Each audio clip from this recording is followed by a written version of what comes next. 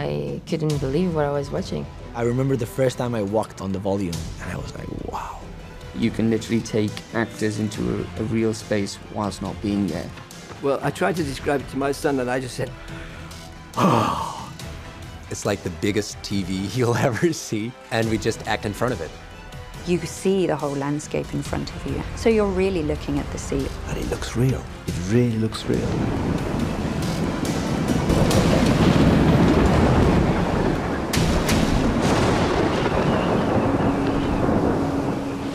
Someone at Netflix told us about the volume technology. At the beginning, we didn't really take it serious, to be honest.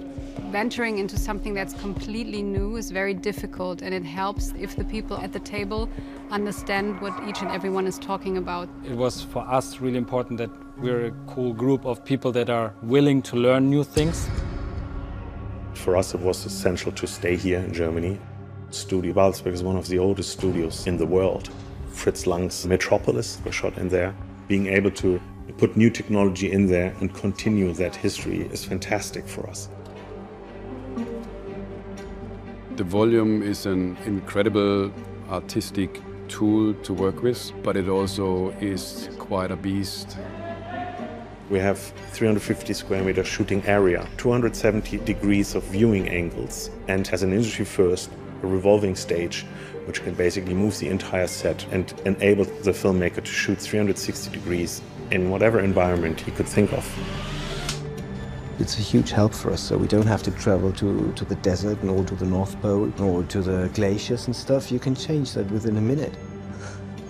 It's so real that I remember a lot of us, when we first stepped onto the volume, got seasick when we were watching the waves in the background go up and down. The other great thing that we have in here is a rain rig. And this is something where I think nobody believes that this is possible. And I'm not talking about drizzle, I'm talking about proper rain, where we've been all standing in, the actors been standing in, we all got really wet. It was amazing. You don't need to have a part of your brain focused on projecting and imagining. You can just receive it. It's really fun. You're like a little child. You create worlds and then you add stuff here and add there, and step by step you're getting closer, creating a reality that doesn't feel like it was created, but it actually exists. We get to be pioneers. We get to work on things we have no idea about.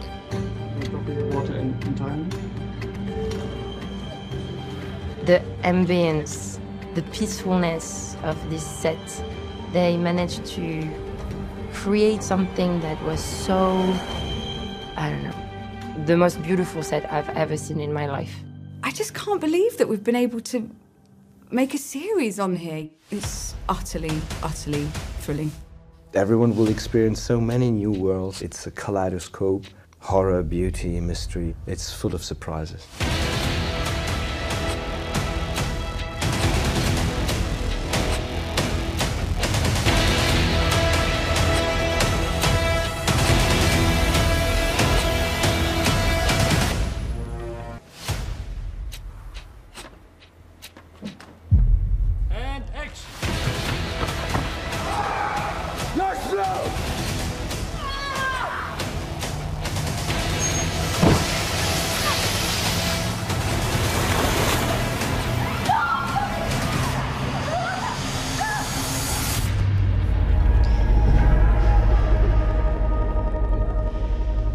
I mean, look at them. Why do you think they're all here? They're all running away from something. Why else would someone ever want to go somewhere different?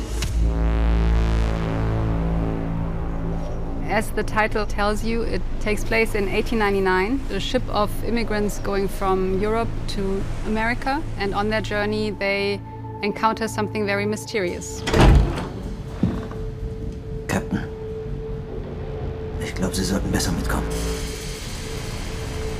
It came from Bo and Jantje for sure that they wanted to have this truly international cast, and they wanted to have everyone speaking their own language. We ended up casting out of England, Germany, Norway, Iceland, France, Hong Kong, Spain, Poland, Portugal, Did you say Denmark? That was a truly huge challenge for us, and I think a really groundbreaking idea from them. Undskyld! Undskyld! Vi har brug for hjælp. Vi har brug for en... You embrace the fact that you don't understand one another, but you don't have to spend the entire scene going, I don't understand you. It's just there. It's just in the scene, and you just have to get on with it. Much like I guess you would in real life.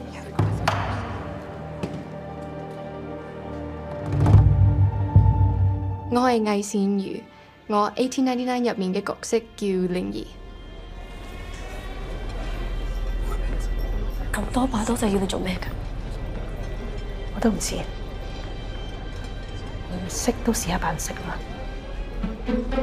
There are days where I have to listen to Cantonese the whole day, and I have no clue what they're saying, but I can actually tell what they're saying by rehearsing a lot and trusting the actors that they tell me this is the angry version of I love you in Cantonese, as almost everything in Cantonese sounds to us very angry. We had to come up with a lot of systems for us to understand what everyone is saying. Is this in character? Is this not in character? Tu m'as utilisé pour obtenir ce que tu voulais. Cantonese, Spanish, Danish, Polish, German, French. We all have language assistants with us on set who kind of help us if we have missed a line or have said something wrong. Ladies and gentlemen, welcome to Word. What does bangers and mash mean? Bangers? Bangers and mash. Sorry? Like you've got one group of people speaking French and you pass them bonjour. You've got another people speaking Polish, Danish, German. Krankenkassenzuschlag. I feel like it's custard. I think it's amazing to be on a multi-language show. I think it's about time. Hola, ¿qué tal? There's a lot of different people from different countries working. That's really cool. We need more stories from all over the world. You're looking for what you have in common, and you try to build up a synergy to create together. And that's what we're doing here internationally. Especially during our time with COVID and Brexit, it's just great just to see that we're all together. And this is the beautiful story about 1899. If you actually want to survive, we have to be together, because no one can survive on their own.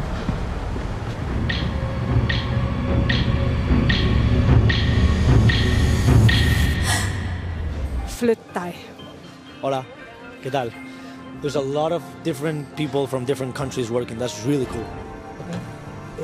Camarero. Más.